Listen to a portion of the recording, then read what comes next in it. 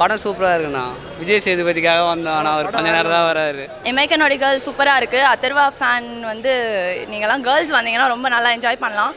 And then Nayanthara வந்து ரொம்ப மாசாக இருக்காங்க.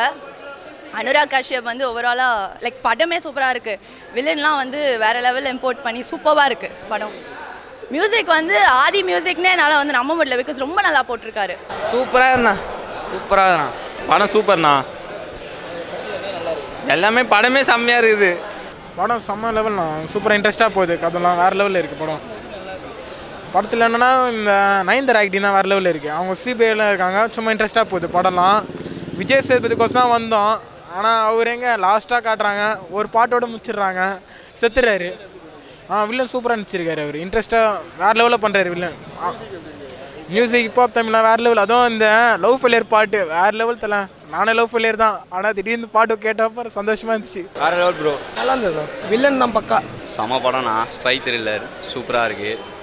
பார்க்கலாம், ஒருத்தர் டு வாட்ச் தான். நிறைய இதெல்லாம் இருக்குது, டர்னிங்ஸ்லாம் இருக்குது. ஒருத்தர் to watch. Nayanthara, Atharva, villain 3 பேருமே ஈக்குவலாக தான் பண்ணியிருக்காங்க. பெஸ்ட்டுன்னு சொல்கிறது யாரும் சொல்ல முடியாது. 3 பேருமே ஈக்குவலாக பண்ணியிருக்காங்க.